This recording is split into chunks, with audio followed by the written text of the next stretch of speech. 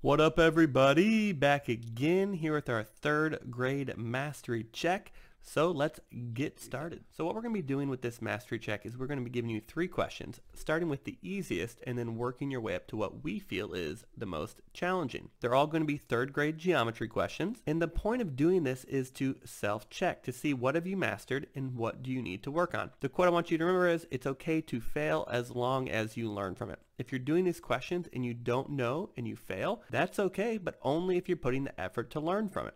Go back, rewatch the video, okay? Look at your notes. Look at how we solved it to see where your mistake was. If you get them all right, awesome. That's great too, all right? That's what we want. Hopefully you've done all the lessons up to this point.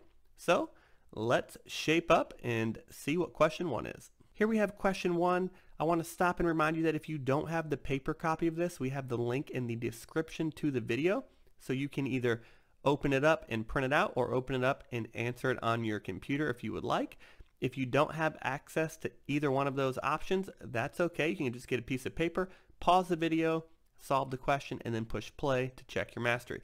So the first question says, identify these quadrilaterals. So what we want to do is we want to use the attributes that we know for each quadrilateral to help us name it. I see right here that I have a quadrilateral with 2 pairs of sides that will never meet, 4 square corners, and all the sides are congruent, so this is a square. For my next quadrilateral, I see I have 4 sides. I see 2 pairs of sides that will never meet, and I see 4 square corners, but I don't see 4 congruent sides, which means this has to be a rectangle. Right here, I see a quadrilateral with exactly 1 pair of sides that will never meet if they continue to go, and I know anytime I see a quadrilateral with exactly 1 pair, this has to be a trapezoid. And then right here, I see a quadrilateral. I see 2 pairs of sides that will never meet if they continue to go on forever. I don't see any square corners, and not all the sides are congruent, which means this has to be a parallelogram.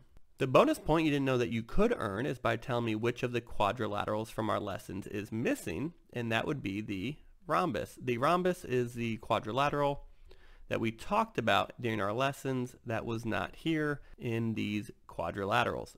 If you got that one right, awesome. Let's move on to number 2. So here for number 2, we have a true or false question, but more than that, we have to explain why you chose your answer. So whatever you pick, you have to be able to write out your explanation. So it says true or false, the figure below is a trapezoid. So the first thing I want you to think about is, what are the attributes of a trapezoid? Because if you look at this first, you're going to think, nope, not a trapezoid, because it's not in that trapezoid shape that I normally think about, right? It doesn't look like, that's a bad drawing, but it doesn't look like that.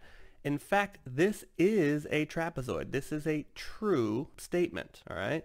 And the reason is, our attributes to be a trapezoid has to be a quadrilateral, 1, 2, 3, 4. So it is a quadrilateral, has 4 sides, okay? And it has to have exactly 1 pair of sides that will never meet. So when I look at these 2 attributes a trapezoid has to have, I see, obviously, we already talked about 4 sides. And then right here, I have 2 lines that will never meet, no matter how far they go. But then right here, these opposite sides will meet, because if I continue these ones, eventually they will meet. So there's exactly 1 pair of sides that will never meet, which means this is in fact a trapezoid. So what I would say to explain why I chose true, this is a trapezoid because it has the attributes of a trapezoid. And this is actually called a right trapezoid. You don't need to know this shape right now, but that's all right. You'll learn about it later in your math life. It's a right trapezoid because it has a square corner. Matter of fact, it actually has 2 square corners, okay? A normal trapezoid that we think about does not have any square corners, okay? That's why this is called a right trapezoid. Let's take a look at the most challenging question, number 3. Number 3 says, fill out the Venn diagram below to compare a rectangle and a trapezoid using the attributes we discussed in our lesson.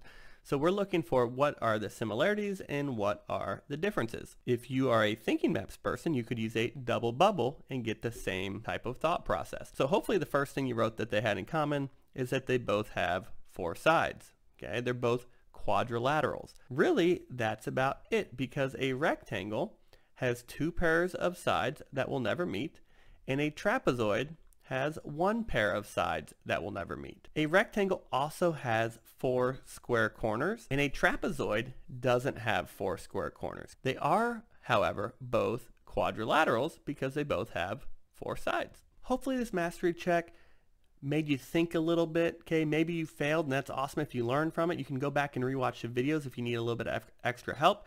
If you nailed it 100%, awesome, great job. Continue watching InstructaBeats because we love to have you watch it. Thank you so much for spending your time with us today. We really appreciate it. Please like and subscribe if you haven't done that already. InstructaBeats out.